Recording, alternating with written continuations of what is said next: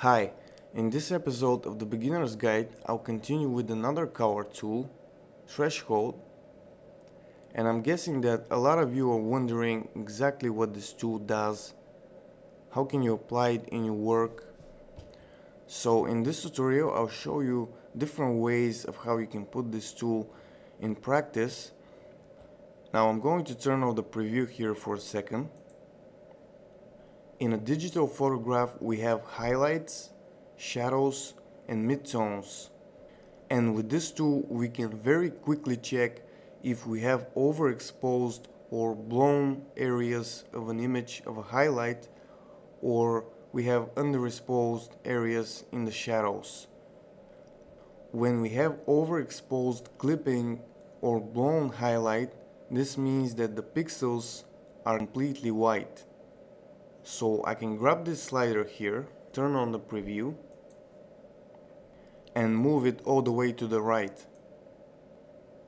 And now the pixels that are completely white are showing as white here.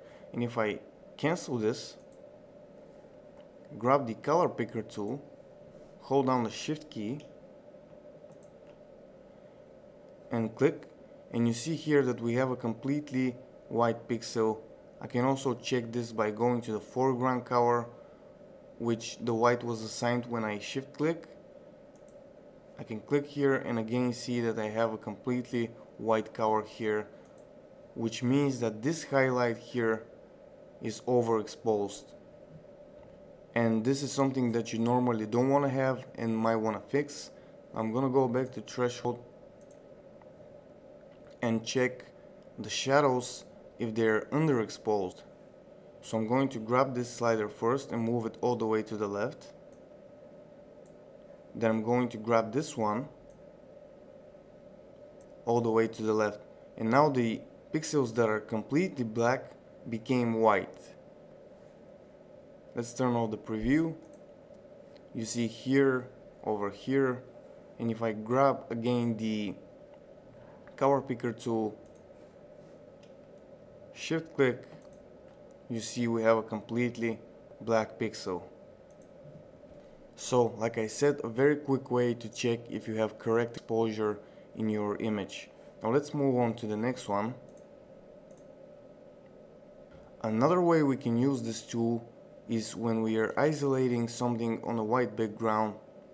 And of course when we do that we usually want to leave only the object, some shadow or reflection, and everything else we want to be completely white. And sometimes we may miss something when we are editing, and right now here you might think that this is completely white, but it's not. I previously used the brush tool and painted over on very low opacity in this area here.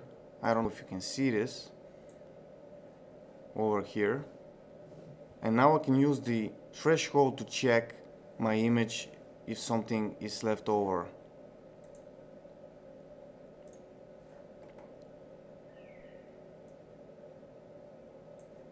Turn on the preview and you see this shows here. So I can grab the brush tool with a white color, for example, and remove this.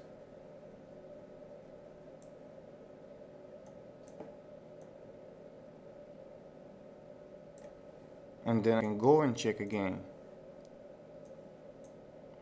And you see I have some more left over. I'm not going to try to remove this right now.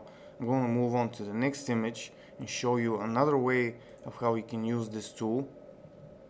And this may come as a surprise to you, but we can actually use this tool to make selections. Of course, depending on the image, you want to try to select the best selection tool for the job.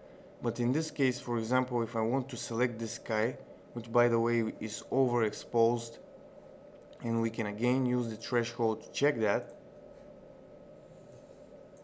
You see the sky is overexposed, but I want to select it. I can grab the fuzzy select tool, click, and you see that I'm not selecting very well the sky, so I'm going to undo that. I'm going to duplicate the layer, go to colors, threshold, and adjust this slider here something like this. Click OK. And now I'm going to grab the fuzzy select tool, click here, and then change the mode. Actually, I was on add to selection mode, so I can just click here now. And then I'm going to delete this layer, and this way I'll transfer the selection to the original image.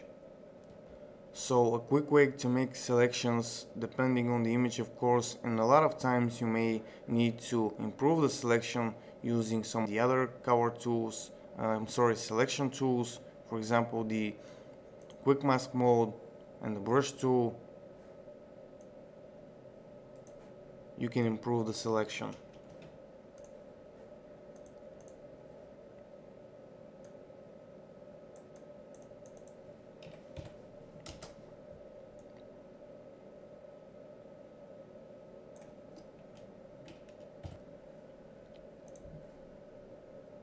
So that's it for this tool in this tutorial.